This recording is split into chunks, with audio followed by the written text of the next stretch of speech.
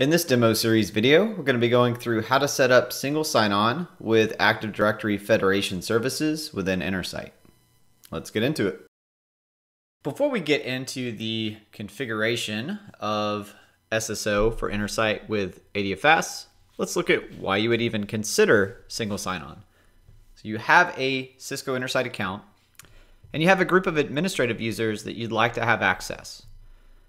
Out of the box, the experience would be each of those users needs to have a Cisco login ID, and then whoever created the Intersight account could go in and add those Cisco IDs into the Intersight account, and you could use the RBAC structure of privileges, groups, roles to define what level of access they have within Intersight. And again, that's all maintained directly within the Intersight user interface. If you have a smaller administrative team, this might work just fine. If you have a more revolving set of administrators that may come and go, or you have a larger set of administrative teams that you need to support, this could become more of a challenge over time and as it scales. If in your private infrastructure, you have an identity service provider such as Active Directory, then you might look at how could I somehow leverage that identity provider for users that need to access Intersight. Now, with any public service, there's a challenge with this, is how do I take an identity provider that lives in a trusted private infrastructure and securely allow, in a again, trusted way, that public provider to interface with it. Now, you might think, well, I could just add a firewall rule that NATs my Active Directory servers through publicly and only allow the IPs tied to that public SaaS offering, in this case Intersight, to talk with it. And this is just a very, very bad security practice. No InfoSec team would approve such a type of integration. And for that reason, it's not even a supported option with Intersight. Another path you may consider is building a VPN tunnel. So a more secure, trusted way in which to connect those two worlds. The problem with this option is there's just too much required both on the user side to set up their end of the VPN connection, as well as on the public service offering side, which in this case would be Intersight. And for that reason, this again is not an option that is supported.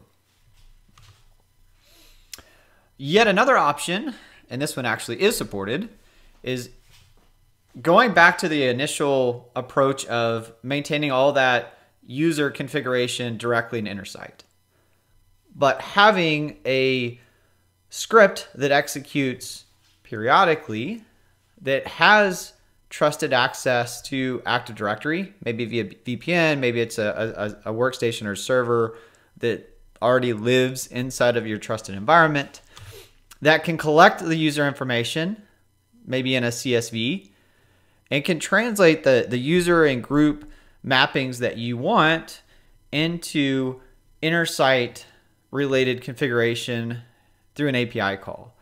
So using the RBAC constructs again within Intersight of username, privilege, role, groups, and just translating what you pull from Active Directory and constantly pushing that into Intersight, syncing that with Intersight.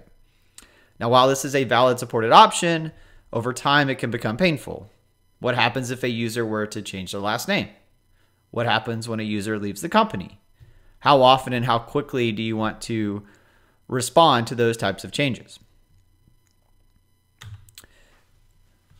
And what we're here to talk about today is yet another option which is supported, which is single sign-on with Active Directory Federation services. If you're unfamiliar with ADFS, this is Microsoft's solution for identity management, provides a single sign-on experience for web applications, uses SAML 2.0, which is what is required for Intersight, provides better web service interoperability, and it does this by providing a claim for the user on behalf of Active Directory. So how does this workflow look? A user would initiate a login to Intersight. There's two login prompts when you go to Intersight today. One is for your Cisco ID. The other is for a single sign-on domain. So in this case, you would go to the single sign-on domain, put in your email address, and that is going to redirect you to ADFS. So this ADFS instance would live in your private infrastructure, most likely. And so if your user is already sitting in your trusted network, that's fine. If these users are going to be not remotely tied in, maybe somewhere on the public internet, and you want to support that, then you might look at poking your ADFS server through your firewall. This is not Active Directory services. This is a totally separate service. It's web-based, so this would only be communicating over 443. So that's something to consider. But that authentication is then going to happen against your ADFS login prompt. We'll show you this in the demo. In the background, there's going to be an authentication that occurs with Active Directory, and a claim is then going to be issued to the user, typically in the form of a cookie. And that login is then going to occur back to Intersight using that claim. We will go into the specifics of how you configure all this, all the way from setting up the ADFS role on a Windows server, creating the claim rules, how do you set this up on the Intersight side. There are some requirements though up front that you need to consider. One is you need to have account admin privileges within Intersight. So whenever you go and set this up on the Intersight side, you need to be at least account admin. Obviously, you need to have Active Directory if you're trying to set up Active Directory support. You need a Windows server, such as Windows Server 2019, 2016, or later, to enable the ADFS role, which we'll walk through. You will lastly need a certificate that is trusted by all of the users that you plan to authenticate using ADFS. Now that we've gone through the why of SSO, let's look at how we would configure that in Intersight. Logged in as an account administrator, you would click on the gear icon, go to settings, and the first step is going to be to register a domain name. So I'm going to add domain name. I'm blurring this out just because I don't want anybody trying to log into my actual SSO domain ID. So the first, it's going to be set as pending, and this is because you have to go in and verify that domain name. So you would copy that Intersight equals key and work with your DNS team to add that as a TXT record for your domain. Once that is in place, you can hit the verify button. It'll verify that that TXT record exists, and if it does, it will show up as verified. Now that we have our domain name configured and verified, we can go into single sign-on and start the configuration by downloading the SP metadata. This is Intersight related metadata that we will use inside of our ADFS configuration. We're now inside the virtual machine. We're going to set up ADFS on. You can see it's running server 2019. I'm in server manager, and I'm going to click manage, add roles and features. We'll click through the wizard. We're going to enable a role. I'm using this server, and I'm going to select the Active Directory Federation Services role and leave everything else pretty much the defaults. So next, next, next. This is a lab, so I will just restart the virtual machine if I need to and click install. I'm going to speed this up for the purposes of time. I've also blurred out some sensitive information about our lab setup. Once the role is enabled, you'll see a notification that there are additional configuration steps that need to be taken for ADFS. So we'll click on that to complete the setup. Click next in the wizard. And you will need a user role with domain permissions to perform this step. You will need that certificate we talked about that is going to be used for the users who are authenticating via SSO with ADFS. So this needs to be a certificate that your users have in their trusted cert repository. It does need a group managed service account. I'm going to go ahead and use one that I already had created because I've gone through this process a few times. Otherwise, just create a new one at the top. And in this example, I'm using the internal database. You could also specify an external SQL Server instance if you wanted to. I have this warning because I've already set up ADFS on this server before, and I just removed the role for the purposes of the demo. So you probably won't see that message. A few benign warnings here that we don't have to worry about. So at this point, ADFS is configured within the server. Now I'm going to go into the help docs within Intersight. So intersight.com/help, search for ADFS. And in this guide, it's going to show me how to set up my claim rules. So I'm going to go back into Server Manager, Tools, ADFS Management. And I'm going to set up first my relying party trust. And this is where I'm going to import that metadata file that I got from Intersight. So there's my metadata.xml.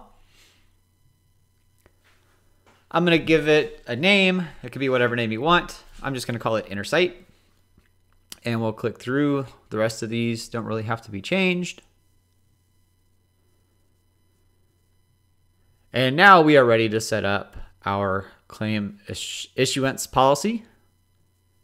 So I'm going to go back to the help docs, scroll down, and this is going to show me the claim rules that I need to add. The first one is going to map attributes from Active Directory into my claim. So I'm going to set this up as a custom rule.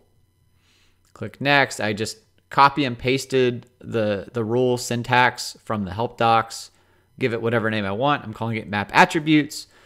And now this is going to grab those attributes from Active Directory as part of the login and put those inside of the claim. I'm then going to scroll down and look at a transform rule. So this is going to transform one of those attributes that I got into what Intersight is expecting. So this is going to be a transform an incoming claim. I highlighted in the help docs where it says you must type in email_address. Do not select it from the drop-down menu. So that's very, very important. And then I'm going to select name ID, which is about midway down, and email. And that is it for the rules. Again, all of that was directly from the help docs within Intersight. I'll go back to the documentation, and the last thing it says to do is to go to this URL, and there is a placeholder in that URL for your specific ADFS instance.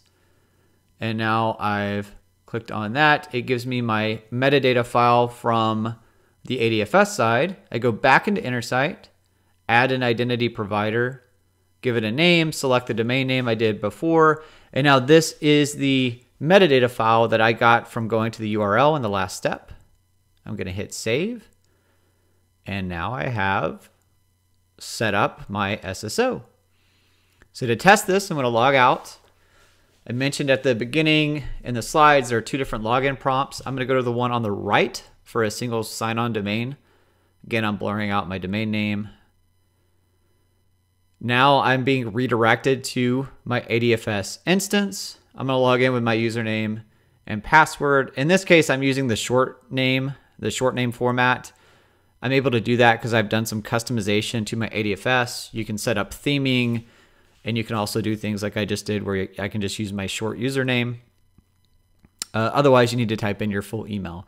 Now, I was not authorized when I logged in because I have no group mappings within Intersight. So what I need to do is create a group within Intersight and then map that to an identity provider group. So this would be a security group that my user account is a part of. I just showed you there, the names don't have to be the same. You can name it whatever you want on the Intersight side. And now I'm mapping two roles to that Active Directory security group, Trail Boss and Account Administrator. Trail Boss is a custom role that we've created in this lab. And so now I'm going to log out. I was in as Account Administrator to make those group mappings. And I'm going to log back in with my SSO account. And now I can see there are my two roles, Trail Boss and Account Administrator. I can click into those. And now I am successfully logged in with an Active Directory user using single sign-on and ADFS. Thank you for watching this demo. We hope you found it helpful. Visit intersight.com/help for more information.